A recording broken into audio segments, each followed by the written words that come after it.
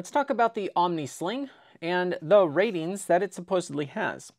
Now this is a really cool adjustable sling that you can use as anchor material. It has, the eyes are woven together instead of stitched together like a typical daisy chain. However, they're rating these things at 5,000 pounds eye to eye or 10,000 pounds ultimate strength, which if you wrap the whole thing around a diverter 3 times, I assume that's what they mean by ultimate strength. Now, Balance Community is a slackline company, and they also sell basically what looks to be identical to the RSI Omni sling, or at least their previous version does, that measures a little bit more than 6 millimeters thick. But now they have a new material, and you'll see why in a minute, and that is about half as thick at 3 millimeters. Now, many of us know that if you have a rope that is rated for whatever, and you tie a knot in it, you will get approximately 50% of the strength. And it is now expected that you're not going to get the full rope strength because they do test it on a diverter. Now, this product is different because you can clip here at this eye or here at this eye, and there's not really a unique way to do it. Like if it's eye to eye strength, I assume they're using a carabiner, not a giant shackle. And I mean, if you're pulling slowly, you should be able to get supposedly 5,000 pounds. I saw on their website that the tensile strength in the slots is 5,000 pounds of force, or the working load limit is 500 pounds vertical, which just means you're pulling straight, with a 10-to-1 safety ratio, which also confirms a 5,000 pound load claim. And this thing is certified up the wazoo. It is ANSI, OSHA, and FPA rated, and you got to pay a lot of money to have your stuff certified. And there's some rigorous testing that has to happen. What I don't understand is the disconnect between a simple pull like this in my machine and whatever they're doing mysteriously in these labs. This might be the catalyst for me to learn how standards are. Like, I would buy the standards, I would study them, and I have some new machines that I'm trying to install here at the lab to where I can have a lot more control of how I pull things, so I can actually shit test the standards and see if we can recreate them before I just randomly pull them here in my machine.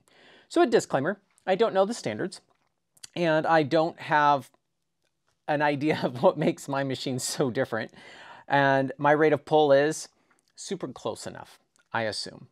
But when they say 5,000 pounds of eye to eye, I would assume that I'd be able to get that if I just clip 2 carabiners in here. And that's what we're going to do here in this video.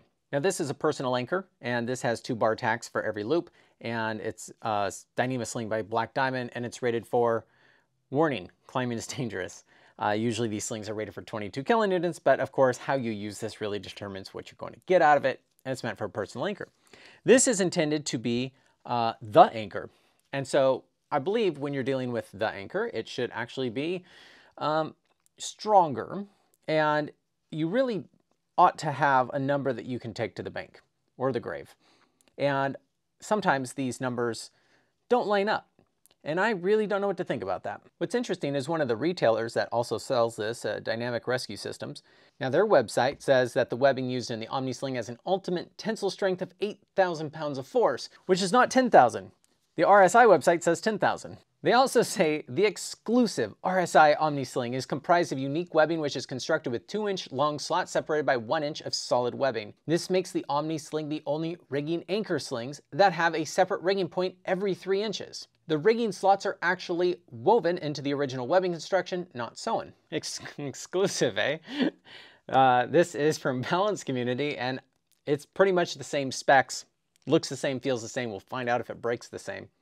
This was on Balance Community, rated for 33 kilonewtons, and I messaged Jerry Mishesky, who runs Balance Community. I said, why is it rated for 33? How do they get that number? And I liked the way he responded, because he basically said, yeah, that number is irrelevant for how we're using it. And what's even cooler is he put an entire Slack Science article out where he tested the shit out of this thing and all the different ways that you can use it, in his case, a slackline rigging.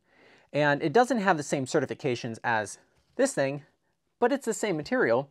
And he has on the internet available for everyone to see all the testing of all the different ways you can use it. Because it's really nice to have the real number that you're going to get if you're going to be using this stuff, especially when your life depends on it. It's nice to know like the numbers right in the way that you're going to use it. And at the beginning of his Slack Science article, I think it gives a lot of insight on how this is made. In 2014, we released this webbing in a different form. The single line strength of the first version was rated for 44 kilonewtons or 10,000 pounds of force because it's such a thick material.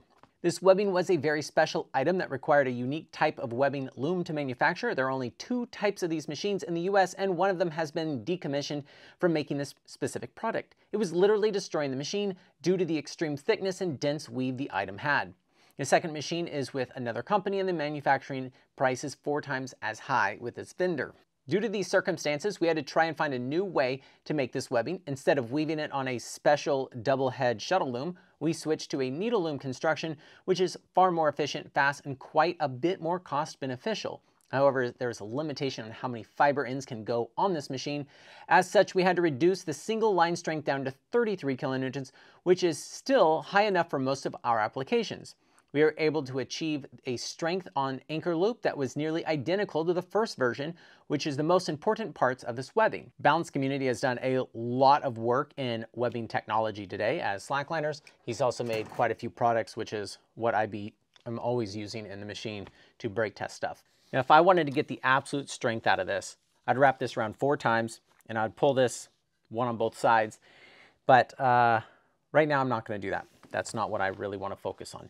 I want to focus on the eye-to-eye strength. Jerry has already done a lot of these tests, and he's got so much data in here that we can build off of it instead of repeating everything. His eye-to-eye test was 16.38, 16.92, 16.68 kilonewtons, which is pretty much what I got on my single test. What's neat about this anchor sling is you can wrap it around something, and you can basically splice it in place. You go back and forth a few times, it'll hold full strength. Kind of like how when you splice Dyneema, it does that. So if you go around 2, and then 3, 4, 5, 6, you can actually get quite a bit of strength. It's awesome to have real information, so when you're actually doing this, you know what you're going to get. Now, why is it 31 and not 16? Well, you're going around, so you have a loop here now. Now, if you want to make this a continuous loop, if you use the grog loop specifically, you can actually get almost 55 kilonewtons out of it. There's a lot of cool things you can do with this. But if you're just going to pull eye to eye, or let's say I wove this here, but I want to just clip to this because it is full strength. You can clip to that. How strong is that?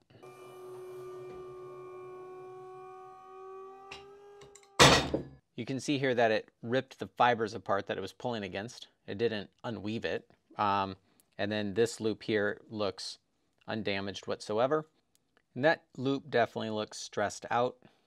I'm not going to pull on that one again. I'll skip that, and I'll pull from here to here. So you can see here how that got pulled apart and how these fibers here got stressed out. So we will skip that again, and we'll go to the next one. And then we'll pull on these 2 loops right here. So for funsies, we're not going to take a carabiner with this size diameter. We're going to get these larger pins here in order to see if that affects the strength at all.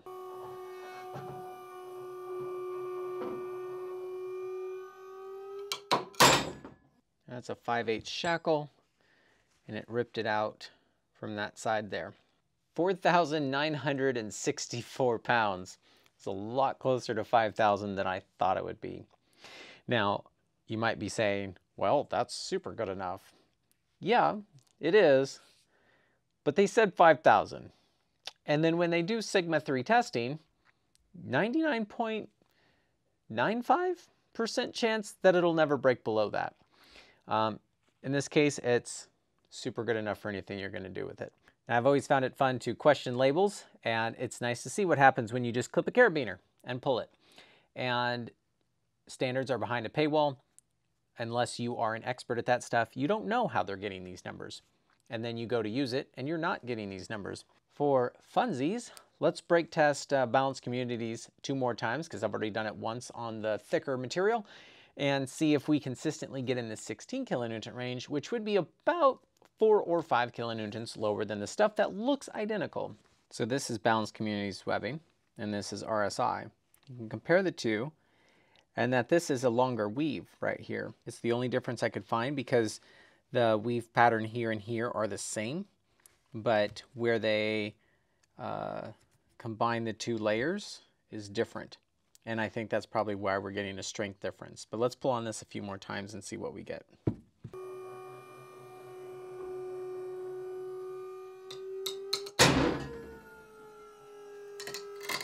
Yeah, it's a little bit stronger this time. Now it could be stronger because I'm using 5/8 inch pins. Now I can use a carabiner and see if it makes any difference. And it kind of rips apart the actual fibers. Let's see how that longer stitch looks after it's been broken.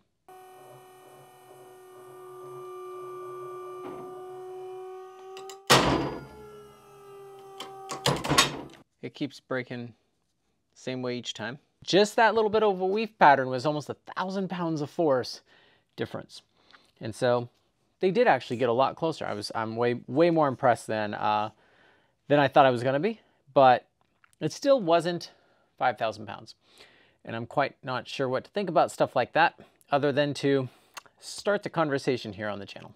Now, of the RSI Omni Sling types, I have 2 more 3-foot sections. And I'm going to stop here and wait for your guys' feedback before I destroy these to see what else you think I should do with kind of some short pieces. I can't actually use the diverter.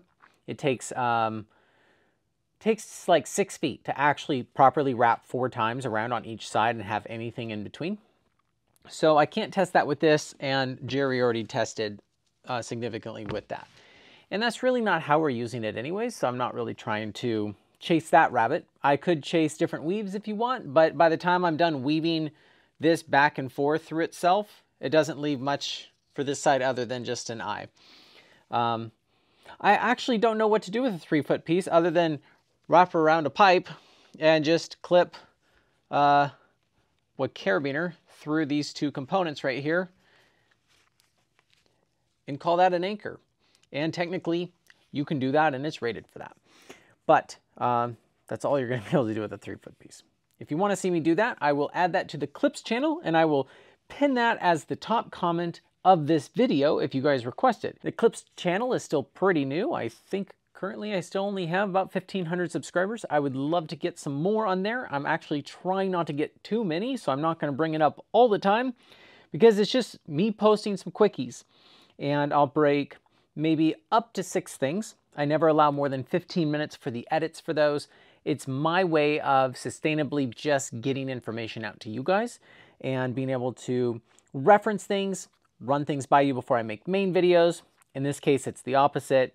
We started the conversation here and I will finish it on the clips channel. I'm not going to make another main video about this. When people send me stuff, I can break things no matter what they are and post it on the internet because I have a sub channel in order to do that. If it's just a real quickie single test, you'll see that on Instagram and YouTube Shorts, and all of it ends up on the website.